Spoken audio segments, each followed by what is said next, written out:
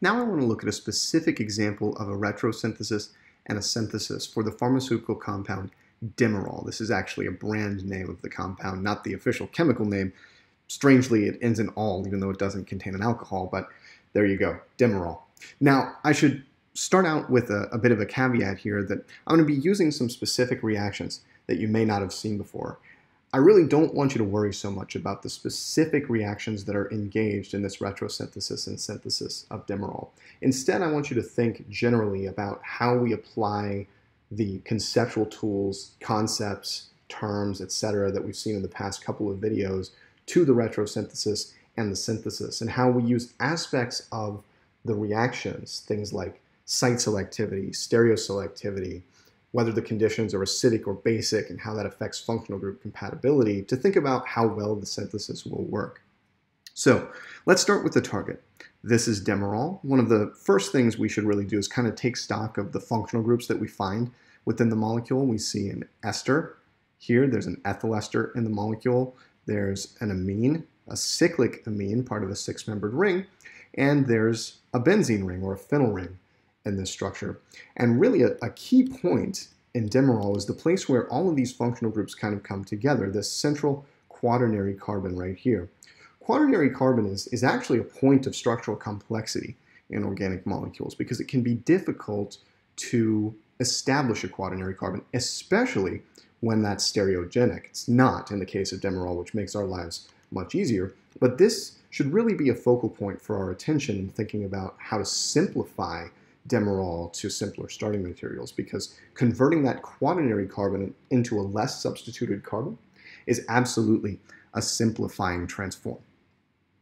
So how would we go about doing this? Well, one thing I notice right off the bat is that this quaternary carbon is an alpha carbon. It's alpha to the ester right here. One thing that helps me see is that these carbon-carbon bonds can potentially be created by engaging that alpha carbon as a nucleophile. In the forward direction, if I imagine starting with an unsubstituted, or really just a monosubstituted, say the phenyl ring is there, ester, I can establish both of these carbon-carbon bonds that I'm highlighting in red through alkylation reactions by treating an enolate, for example, with an alkyl halide. And actually, before even worrying about those specifics, what I can think about is just simply breaking these carbon-carbon bonds toward the alpha carbon. And we can kind of do one at a time to think about how this might work. This approach, actually moving electrons, using curved arrows to move electrons around in the target, is what I like to call mechanistic retrosynthesis. And it's a great approach because we're not worrying so much about the specifics. You know, I've really already said too much by saying, you know, things like enolate and alkylation. Really looking at the target and realizing that this alpha carbon, alpha to the ester, can support negative charge, gives me a hint that I should break this bond in the direction of that alpha carbon to give electrons to that center in the compound that comes before. And so we can imagine a hypothetical structure, which is not, of course, going to be a stable compound that we can put in a bottle, but something that we can at least use to kind of get the juices flowing, to start thinking in the abstract. We can imagine a hypothetical structure that looks like this. Now, I don't want to worry about the cation for a second. I want to focus on the alpha carbon and the ester. And now what I've realized upon drawing this is that this structure I'm highlighting in blue is essentially the enolate of an ester. It's a stabilized carbanion. There are resonance structures we can draw that show that that negative charge is delocalized. That suggests, because this is a relatively stable structure, at least at the negative charge, that this is a reasonable disconnection to make. Now, the cation looks a little bit ridiculous, right, because it's a primary carbocation. However, we're just thinking in hypotheticals right now, right? If we could attach potentially a leaving group or nucleofuge to that carbon, we could make it act like a carbon with positive charge. We just attach something to it that wants to take electrons with it, like a bromine atom or a tosylate or a chlorine atom, something like this. We're going to talk more in detail about this kind of hypothetical approach to retrosynthesis in the next video, but I'll briefly just mention that these structures where we break bonds and kind of imagine where the charges end up and think about charge stability are called synthons. They're not real structures. They're often not even real reactive intermediates. They're just hypothetical structures that we use to guide our thinking when doing retrosynthesis. In fact, I can kind of think about doing this particular disconnection twice, not at the same time, but imagining this reaction could happen sequentially, right?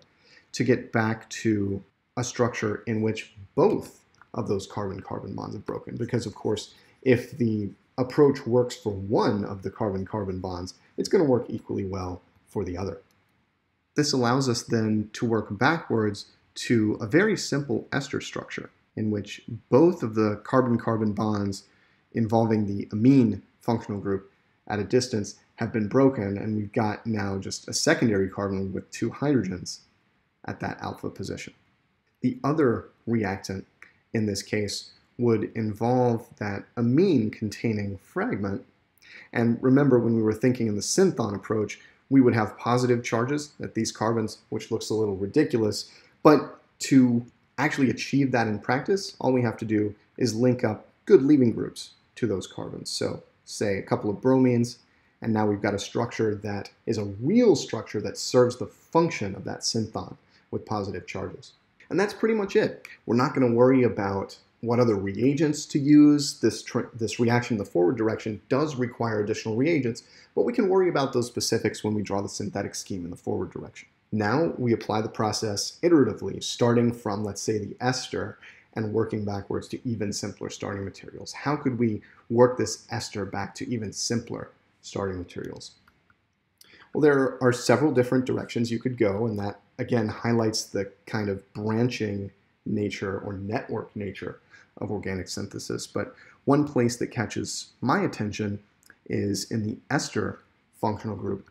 In particular, this carbon-oxygen bond within the alkoxy group can be simplified back to an OH group. In the forward direction, converting that OH to an O-ethyl group would involve esterification. So this is an esterification transform. In the reverse direction, it just looks like replacing the ethyl group with a hydrogen to establish a carboxylic acid. The other, where would we get the ethyl group from, is worth thinking about. Really, when you're doing retrosynthesis, you want to think about incorporating all of the carbons into the structures you draw. And so the ethyl carbons then are going to come from ethanol in this case. And really the Retron is what I've highlighted in blue. So the ester alkoxy group, at least this carbon, perhaps the entire alkoxy group, and the carbonyl is the Retron for the esterification transformation. Makes sense, right? And ester is the Retron of esterification. And just to back up one more step, this was an alkylation transform that we looked at in the first stage. And the Retron is, again, what I've highlighted in blue. It's the ester group with the two alkyl carbons connected to the alpha carbon of the ester.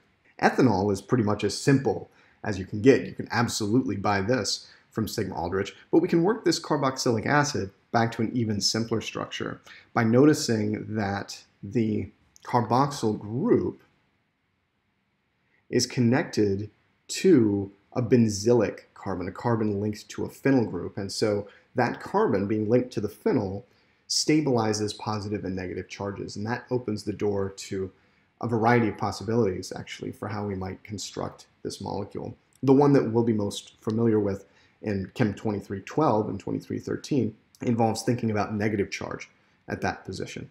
And so, the synthon then would look something like this, and that could be combined with carbon dioxide to establish this benzylic carboxylic acid in the forward direction. In practice, again, rather than using the synthon, we need to choose a specific reagent, and here that just involves replacing with a metal. So something like a benzylic Grignard reagent with MgCl linked here would work great for this.